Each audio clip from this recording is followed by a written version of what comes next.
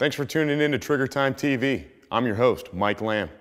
Today, we're going to start off talking to former national champion three-gunner Adam Popplewell, talking about gear and equipment setting us up for getting into the three-gun arena. Adam? Hi, I'm Michel, national and world speed shooting champion.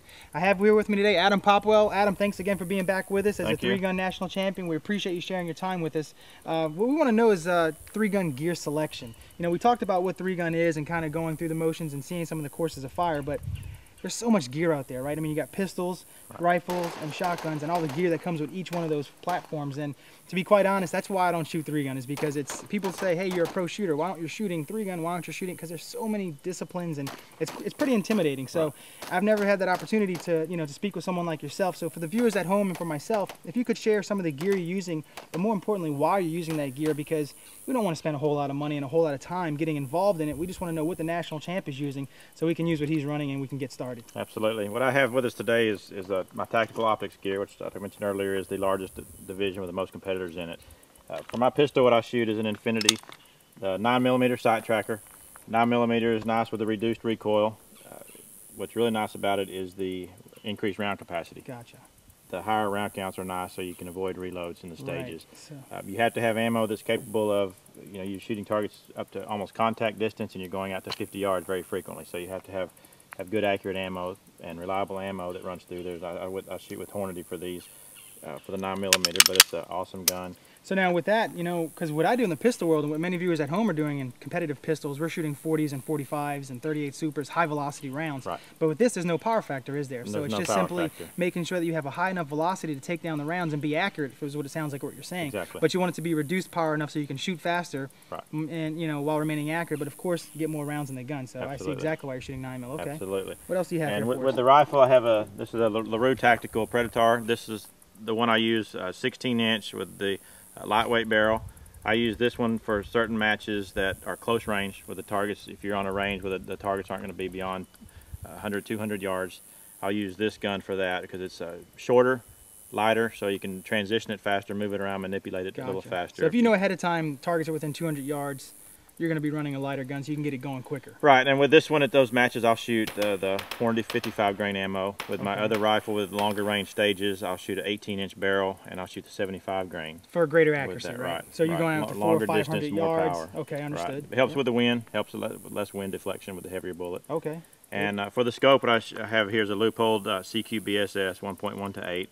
Outstanding scope. It has a dot that is visible in daylight.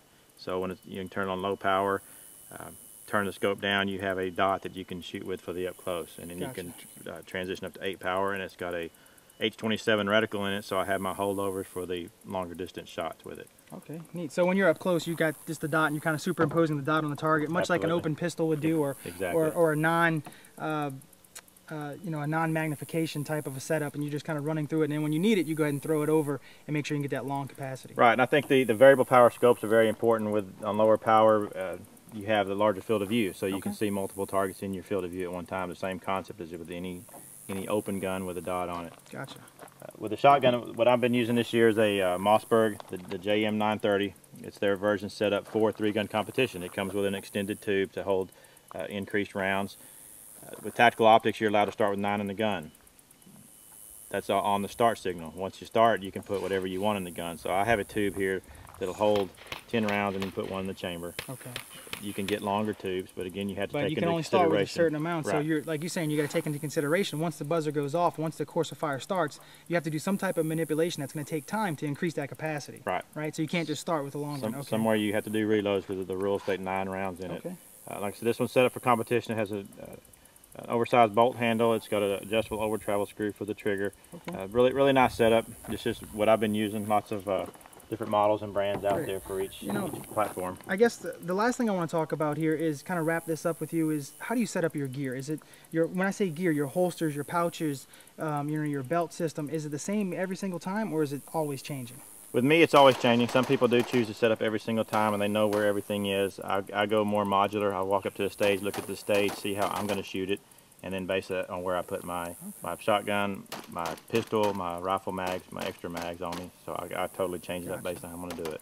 Gotcha. Well, you know, I guess there's two thoughts of that. You know, to be more consistent, you want them in the same spot each and every time. But somebody at your level, as they progress, as the viewers at home and as myself progresses in 3-gun, I can get more modular, like you're saying. I can see the value in that. Right. So, Adam, I appreciate you sharing your knowledge here. I know this has been years of training and years of going through, spending lots of money and time and energy, and the viewers at home and myself, we greatly appreciate it. So get out there and get shooting. Trigger Time TV is brought to you by Raven Concealment System, Troy Industries, Troy Defense, Seekins Precision, Aries Gear, Dark Angel, MGM, Taxi, Keltec, R-Bros, Pro Ears, Yeti, Midland, Wiley X, EOTech, Black Hills, Bushnell, Trijicon, Dawson Precision, WW Guns, and Up Armored Knives.